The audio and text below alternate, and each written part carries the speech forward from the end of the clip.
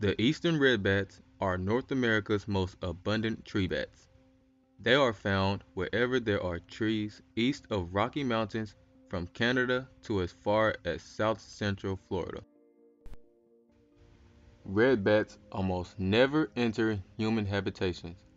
It is rare to find them invading residential homes. They aid in keeping various insect populations, particularly mosquitoes, low, and no one likes mosquitoes.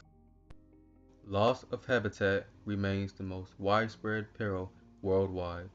The forests many bats use for roosting or foraging for food are disappearing at a frightful rate, shrunken by timber harvests or cleared to make room for farming crops, mining operations, cattle pastures, or even cities. This is especially critical in the tropical rainforests, with both a rich diversity of bat species and precipitous loss of woodlands.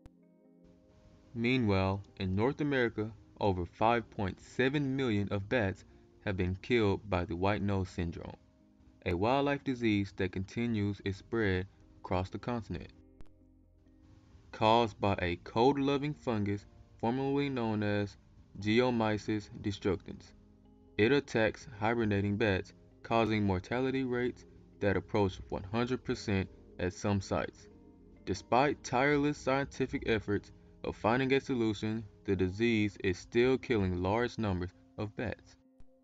Until the arrival of WNS, two endangered species, the Indian Myotis and Gray Myotis, were showing promising signs of recovery.